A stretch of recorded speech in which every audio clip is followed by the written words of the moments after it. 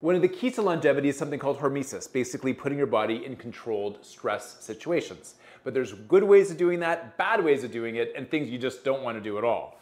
Dr. Tim Cook, one of the world's foremost longevity experts, will help us unpackage how you put your body under stress in the right way.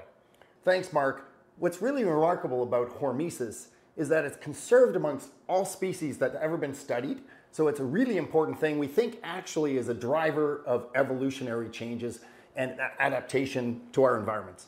It is remarkable also that timing, duration, and dose response are critical for it to function properly.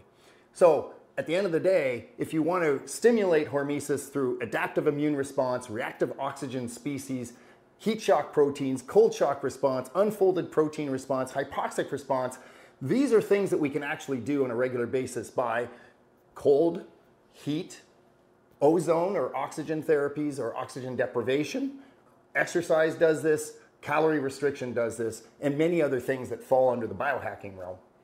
So dose, duration, and timing, absolutely critical. So is the intersection of longevity medicine, biohacking, and living a fulfilled life.